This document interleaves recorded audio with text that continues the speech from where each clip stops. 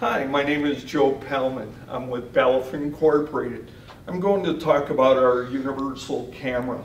The universal camera takes all the tools from our current BVS lineup and incorporates them into this suite. We have two additional tools, a 360-degree contour counter and also a 360-degree defect finder.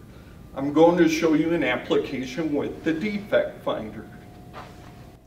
The two bottles I have, the one on the right has a perfectly formed top. The one on the left has a flashing left over from the molding. I'm going to show it now how the software sees this. This is our good bottle underneath our camera, our universal camera, and we're going to teach it its golden image or the good image on the software, and I'll take you through it.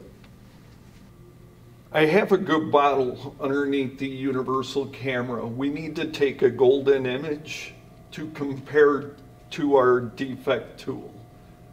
I click on set reference image and this brings us to our tool suite.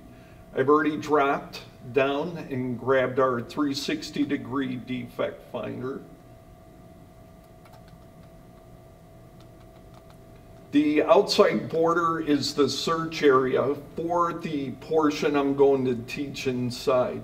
Whatever is green is what I'm trying to concentrate on. I only want to see this outer ring. So first I'm going to remove all the tools inside, and now I'll click on only what I'd like the camera to concentrate on. So I'll click on the outer edge. This is going to look at the flashing in the bottle. Now I click on Output Setup to set up my Boolean logic. If the part's good, output 1 will be illuminated. And if there's flashing on top of the bottle, output 2 will come on. I'll go to test mode since we're testing. Again, output 1 is showing that I've got a good bottle underneath.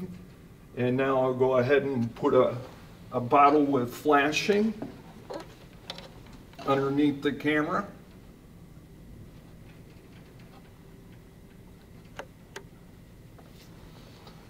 And as you can see, any part that has red around the rim means there's flashing. It's not symmetrical, it's not round. And as you can see, output 2 is on. My region of interest is red. Let me know it's a bad bottle so it can be rejected.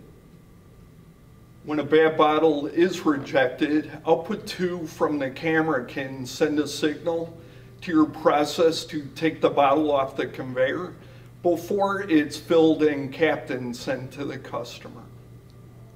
For more information, please contact us via web or call tech support so we can help you with your next application.